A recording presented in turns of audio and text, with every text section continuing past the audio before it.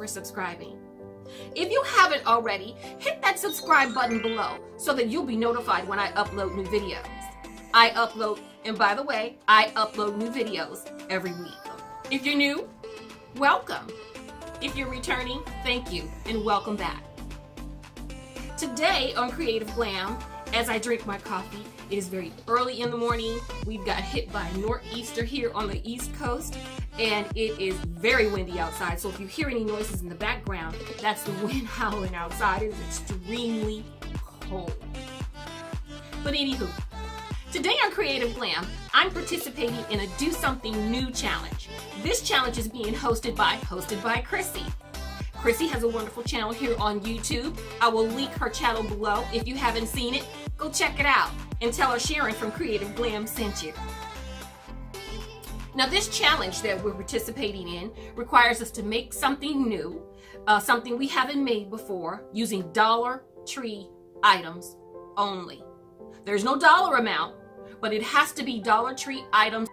So I decided today, since spring is coming and it's my most favorite time of year, I'm going to make a vase, a flower vase that's going to sit outside on one of the side tables on my deck.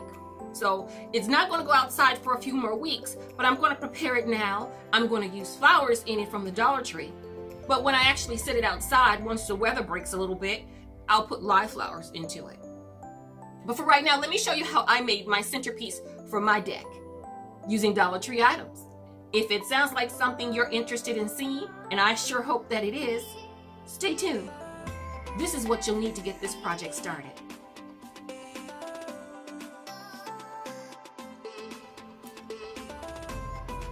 Let's make this centerpiece for the living area out on my deck.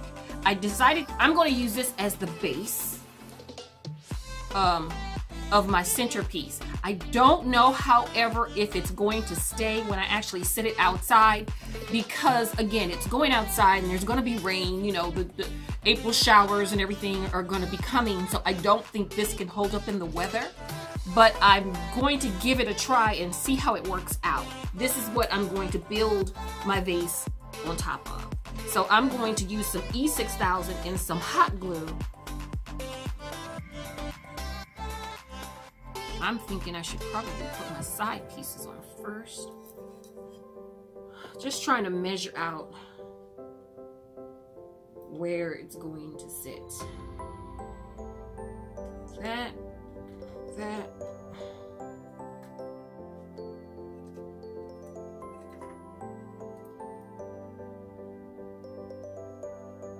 And because it's going to be outside, I'm going to use a generous amount of E6000.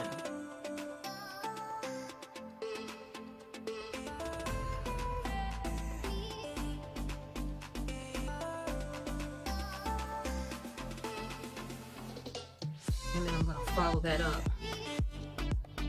with some hot glue.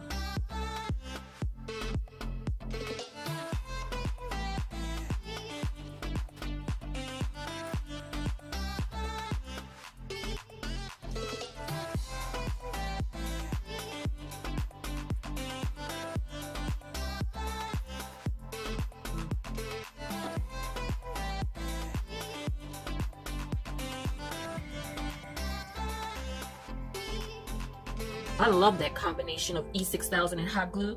It works so well.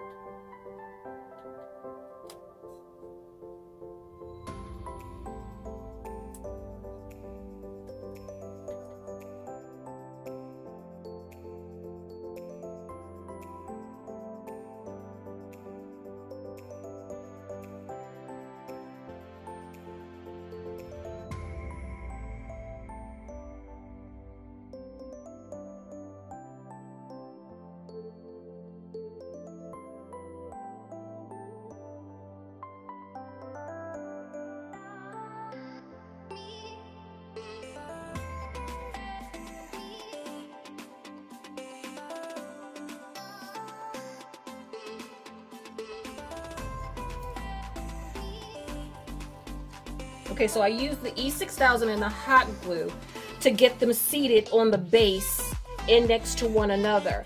I tried to put the E6000 and I tried to put the glue on the edges where the actual ceramic pieces, the stone pieces touch, but there is a gap there because there's a lip. There's a little divot that extends out on each side of each plaque that keeps it from being flush. That's what I'm trying to say. They're not flush on the ends, so I couldn't use the glue to hold them together there. So I'm going to reinforce it down here in the bottom, which I've done. I don't know if you can see that or not. I've reinforced it in the bottom with extra hot glue and E6000, and I might even put tape in there. But I want to put dirt in here, and I'm going to put a plastic container in it, a plastic liner in it. Then I'll put the dirt, and then I'll put the live flowers. But for today, I'm just going to use a vase inside of this and some Dollar Tree flowers. That's going to work. But you could put floral foam in here. That would work really well. You can glue the ceramic pieces or the stone pieces to each side of the floral foam, and that'll give you a more sturdier base. And I probably would have done that had I realized that the sides were not flush and they weren't going to be able to be glued together on the ends. But learn from what I've done. Use some floral foam, but I think it's pretty good. It's pretty solid in there. I'm pretty happy with what I have. I think that turned out really nice. Now, I was going to cut these off because, again, it's going to sit on a table, but I also thought that I'd show this, and if you wanted to hang this, it's a little heavy, so you have to make sure you had a hanger. You know, if you wanted to hang this outside in the garden, you could actually do that. Just make sure you have a hanger that's, you know, sturdy enough to handle the weight, because it's not that heavy, but the 4 of these stones make it it's got a little weight to it.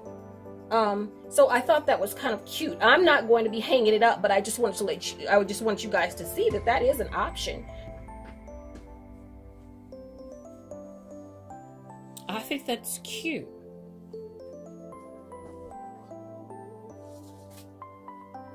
Now I'm going to add the flowers. The fun part. Let me measure my flowers here. How about that? I'll just go with that. Let me measure. That's pretty good. Actually, it could be longer.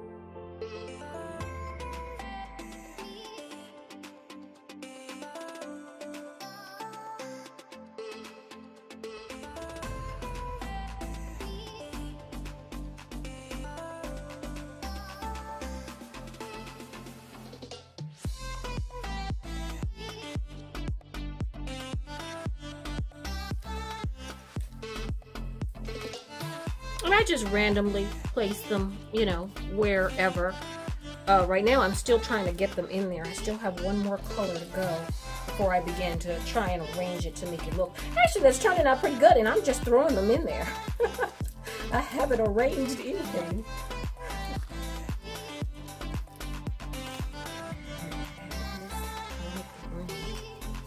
Get as many green ones in there as I can.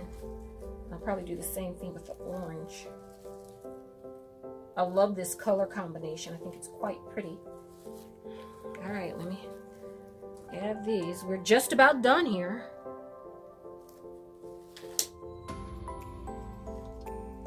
There we go. Oh, this is turning out really bright and springy. I love these colors.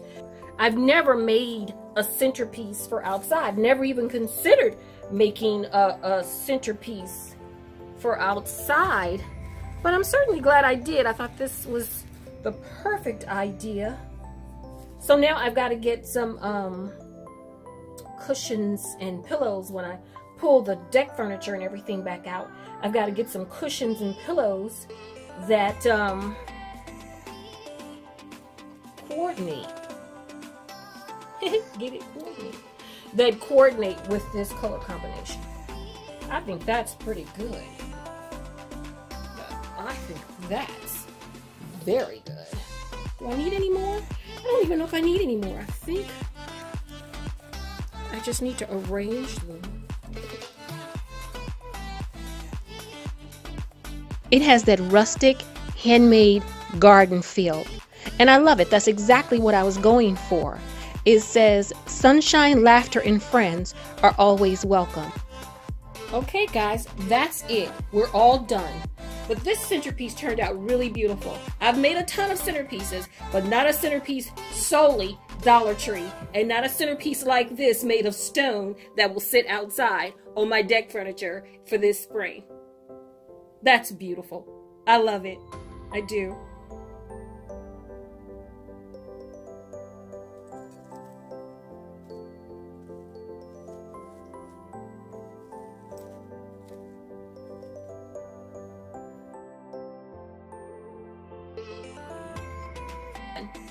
Thank you for tuning in. I hope you enjoyed my video. I had a great time participating in the Make Something New challenge using Dollar Tree items. So thank you, Chrissy.